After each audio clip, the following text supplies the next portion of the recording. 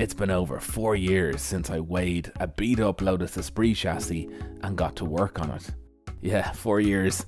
But in that time I've also restored a rusty old Mercedes, finished a Range Rover that wasn't just fit for scrap, that's where it was going, and started a long wheelbase camper van conversion, amongst other things.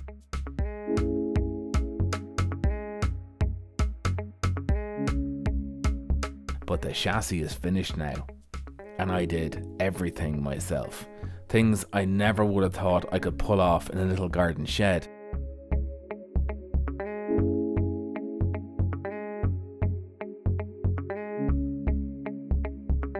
This last couple of weeks though, as it came time to put the final paint on it, I started getting the heebie-jeebies. 4 years of work, okay, on and off, started to feel like a shadow looming up behind me. So I've got to thinking, it's okay to accept help when it's available.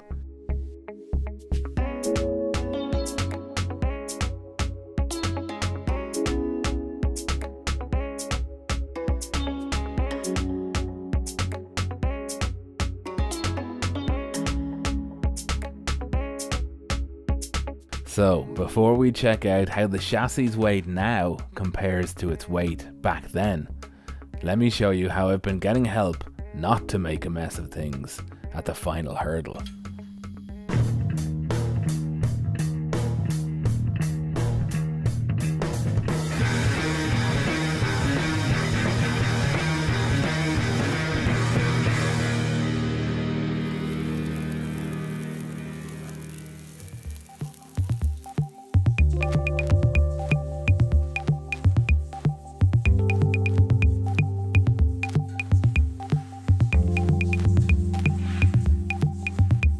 Don't worry, you're not getting any more sanding. 2.5 days flatting back for final paint in total, by the way. What I do want to show you is what I've been learning about the level of fastidiousness you have to strive for when you're cleaning something for paint. You see, Garrett Delta Autobody has half a notion that I might paint the Esprit's body myself when the time comes. I don't really see it, but he started bringing me in on small paint jobs to learn everything from the ground up. This time, the main lesson was final gun and surface checks before spraying. So let's say you've just cleaned your gun for the job you're about to do. Now you have to blow all of the thinners or whatever solvent you've used out of every nook and cranny so that the chances of contaminating your job with unwanted particles is greatly reduced. Notice I don't say eliminated.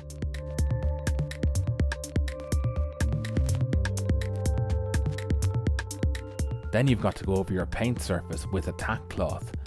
Gar explained he should have been wearing gloves because your hands are a major source of contaminants. But while rubbing the surface with the cloth, you blow air across it with the gun. See, the first part of a spray gun's trigger travel can be feathered to shoot a fan of air without letting paint through. So finally, when you're finished tacking and are ready to shoot, a last go over with a blast of air is just good practice.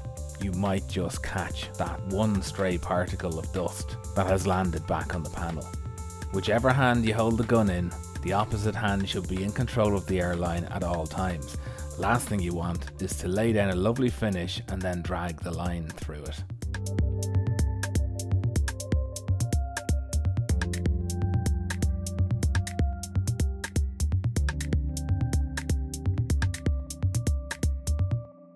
So, with my crash course done, I was ready to start cleaning the frame.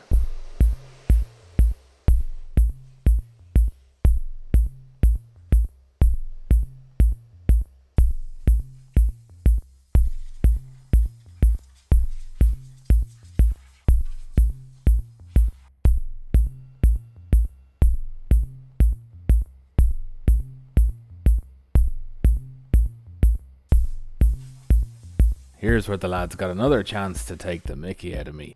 When you've your surfaces dusted best you can, the next step is to run over it with panel wipe to degrease it and remove any contaminants that could react with your paint. The method is to use two cloths, one to rub on the panel wipe and the other to wipe it away. It's your classic Miyagi maneuver. Except when the lads saw my wax on cloth and the amount of fluid I had poured into it, it was more like a "that's not a knife, this is a knife" kind of vibe.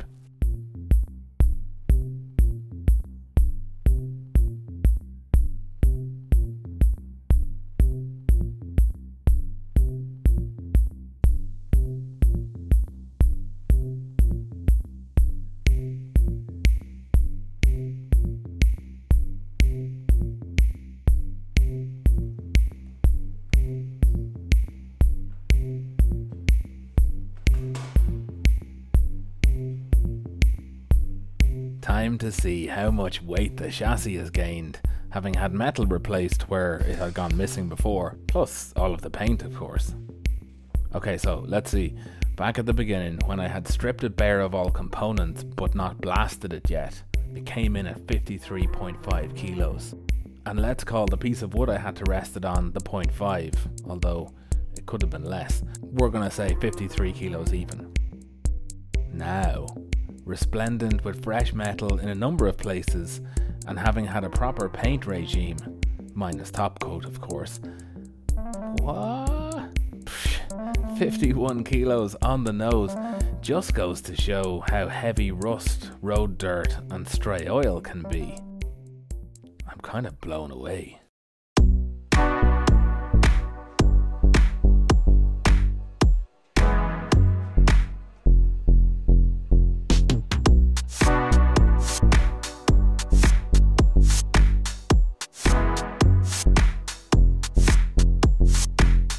This is where the nervousness got the better of me.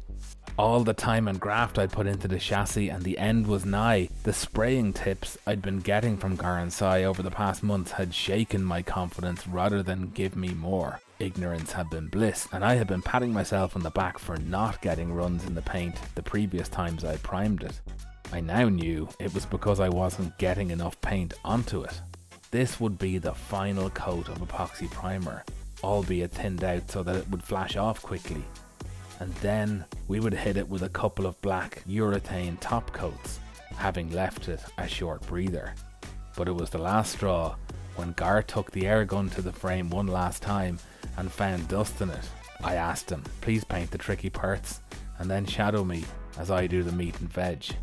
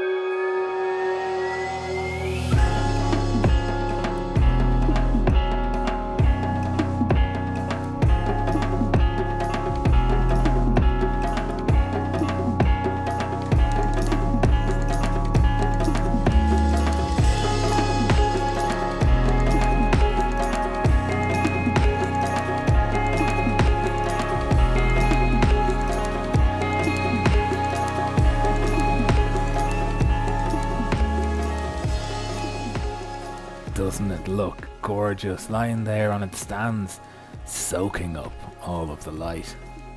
I'll be talking to patrons in a behind the scenes update about some of the things that are wrong, and more of what the Delta boys taught me, but suffice to say, there were nearly tears of joy in the spray booth. I had to do a little bit of manly throat clearing when it was all done. Gar got a hug, and I knew straight away that the chassis deserved that I pulled the trigger on a half-baked plan I was toying with to make some blingy parts to complement it. And that's how I found myself at Delvo Engineering, a company of stainless steel experts. For I am to make glitzy and rust-proof 316 stainless rear trailing arms for the Esprit. Oh yes.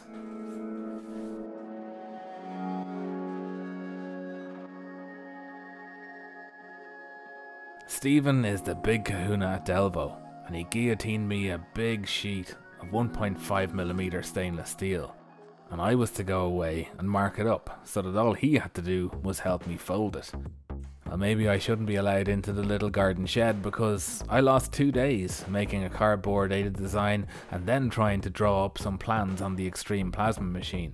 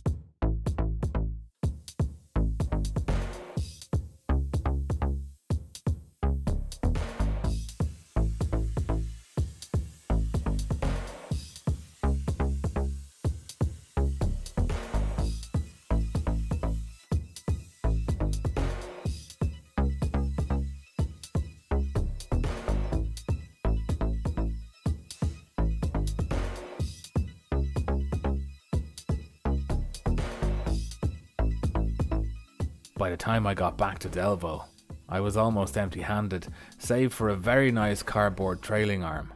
Did you ever hear the story about Colin Chapman infuriating the race scrutineers by presenting a car for inspection with a cornflakes box bulkhead between the driver and the mid-engine? No? Another time maybe. Thankfully Stephen started marking the sheet steel without any fuss, and expertly I might add. You'll start to notice as the old arm is moved around the bench how there are dents in it, a lot of pitting, frilly edges where the spot weld seams are being forced apart by rust, and if you look into the wide end you can see where there's an area of overlapped plate that has delaminated and started pushing out. They're repairable for sure, but it's awkward, and shy of taking them completely apart there's no real way of sorting out the spot welded seams.